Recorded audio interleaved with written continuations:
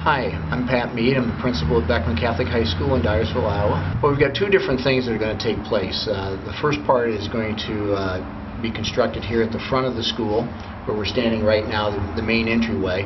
But our office area is located about 75 feet down the hall. And what we're going to do is extend the office area.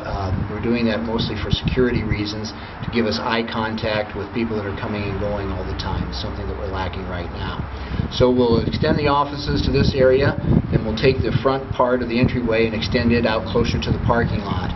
And then on the north side, we were going to put a new chapel. Well, our current chapel is situated right in the middle of the school, and we do adoration one day a week presently on Tuesdays. And we have people from the community that come in and utilize that, and then our theology classes rotate in throughout the course of the school day. But we serve 20 parishes, and we have students that come from that many parishes, and we got thinking that we could expand that and possibly do a 24/7 hour adoration, or at least lengthen the number of days or the number of hours each day that we do that. But we have to keep the school open to get to where it's located at, and we thought if we put it up front that it would be more beneficial to people that wanted to do that.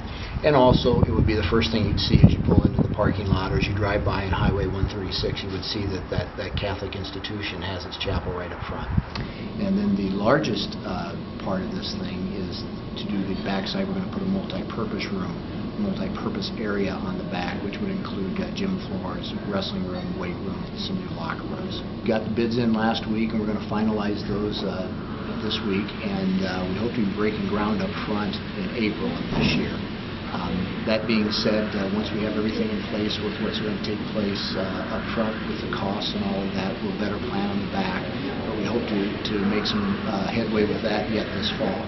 Well, there's an excitement that goes with it. I think that's very obvious in the fact that we had set a goal of $6.5 million, and we're approaching now $7.5 million. So I think that says it all right there, that the excitement and the belief in what's taking place. So it's been a lot of hard work, but it's been worth it. We've had a lot of good people that have dedicated their time and their efforts to it, and it's been rewarding in that aspect, I think, for everybody.